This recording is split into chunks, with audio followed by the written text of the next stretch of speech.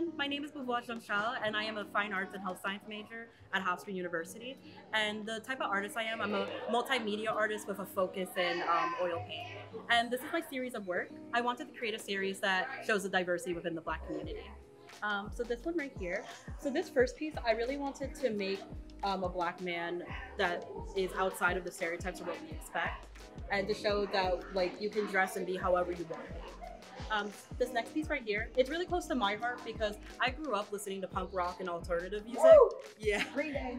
But oftentimes like going for school, I would get ridiculed or called like not Black enough for listening to that music because people expected me to listen to a certain type of music. So I wanted to show that Black people listen to all types of music, and we actually created a lot of types of music. So that's that. Love that. Love that.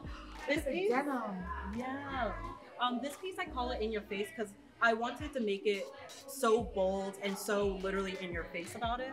When I made this piece, it was in response to a classmate saying that my pieces were political. I took offense to that because I don't feel as though just because I paint Black people that they're like a political stance or anything, they're just people. So I wanted to make these men in their cultural clothing that we often get ridiculed for wearing, and just to be a proud, unapologetic stance of against society standards for us. This piece here, I really want to give power to Black women because I feel as though oftentimes Black women are the targets of a lot of negative stereotypes and stigmas within our country. So I wanted to make her kind of looking down at you in the front, almost like a godlike position that she's in.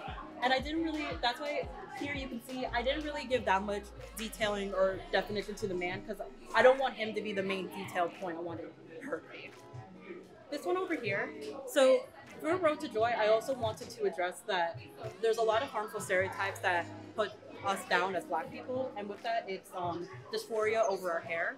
I feel as though our natural hair type is oftentimes like just really not enough for people. It's either your curly hair is not dignified enough, you should straighten your hair, you should get relaxed or whatever. I just want to make this piece to show hair is just hair. It doesn't have to be defined, it doesn't have to be straight, it just is your natural hair. You should be proud of it.